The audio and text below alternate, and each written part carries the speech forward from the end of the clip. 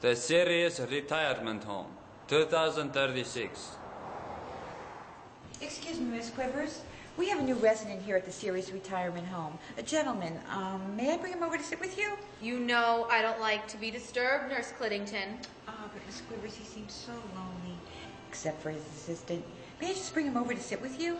All right, but don't keep him here too long. My boobs hurt. Okay, Miss Quivers. Come on, Mr. Stern.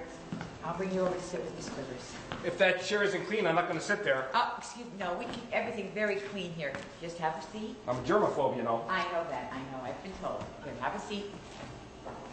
Miss Quivers, this is Mr. Stern. Mr. Stern, this is Miss Quivers. Quivers? I used to know somebody named Quivers. I think she was a friend of mine with big brown melons on her chest. We may have even worked together. Is that you, Howard?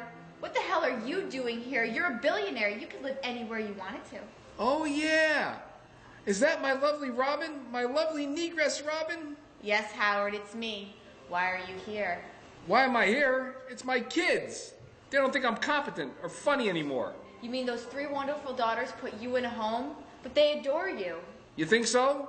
Well, it was them and their brother, Fred Eric Jr., who insisted I come here.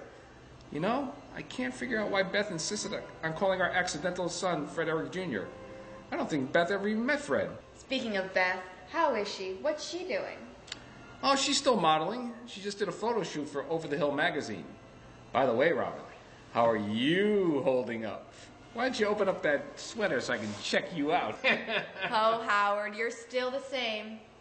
Except I certainly remember you being much taller. It's friggin' amazing. I used to be like 8 inches taller, and I lost the 8 inches. You know where it went? Where? Right in my penis. God damn it! All my life I had this little goddamn penis. Now I have like 8 more inches, and I can't get it up. It doesn't work anymore. You want to see it? Howard, no! Besides, people do not lose height and have it go into their penises. That's impossible. Well, it happened to me. I'm a freak. Why couldn't this happen to me when I was 12 years old? I could have had all these girls just by hanging this thing out. Even you would have had to have me, Robin. Hey, boss, I've arranged for your massage. I have your salad and your baked potato just the way you like it. So, Howard, do you still jog? Hi, Gary. Still following Howard around, I see. You know, Robin, now that we're not doing the show anymore, I can tell you exactly how I feel about you. No, Fluffy, you can't. Like I said, Robin, hello. To answer your question, Robin, no, I don't jog anymore. And I still try to eat healthily. I'll never forget Artie Lang and how he used to stuff his face and gorge himself and abuse his body with all the worst kind of crap. I wonder whatever happened to Artie. He must have had a heart attack and died by now. No, Artie's living here. In fact, there he is.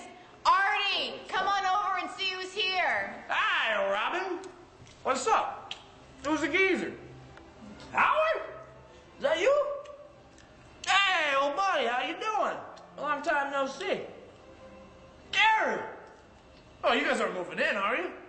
Well, if you do, that's freaking fantastic! You're Artie? I thought you were dead by now. How can you be bouncing around like that with all that shit you put into your body? Oh, this is not right. Hey, pal. Just lucky, I guess. Hey, sorry.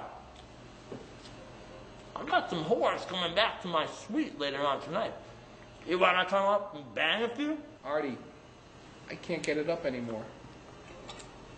Yeah, that's a shame. I gotta get going. Gotta conserve my energy. Don't want to wear out the ladies. Good to see you, Howard. Later, Robin. Hey, Gary. Fire! What? Did he say there was a fire? Where? Come on, get me, the great Howard Stern, to safety. Howard, that's just Artie being Artie. You're going to have to learn how to deal with it. I have. You're just going to have to get used to things around here. After all, Robin did, and she's a bitch, so if she could do it. All right. I'll never get used to this. Excuse me, Mr. Stern. What is it? We have the results of the test that you had done on your penis. Oh, what'd you find out? That I'm half black? Why, yes. Didn't you know? Yeah, I'm half black. I'm half black? How is that possible? The fuck did you just say? It's true, Howard. Your mother confided in me years ago. She had an affair with a token black in the neighborhood in 1953. I knew it. I knew it, boss. I always knew there was something different about you. I just couldn't sink my rotten teeth into it. I'm starting to feel something down below that I haven't felt in years. Wow. I like this. God, he is black. Oh my God. Wow. I like this. Hey, this could work out.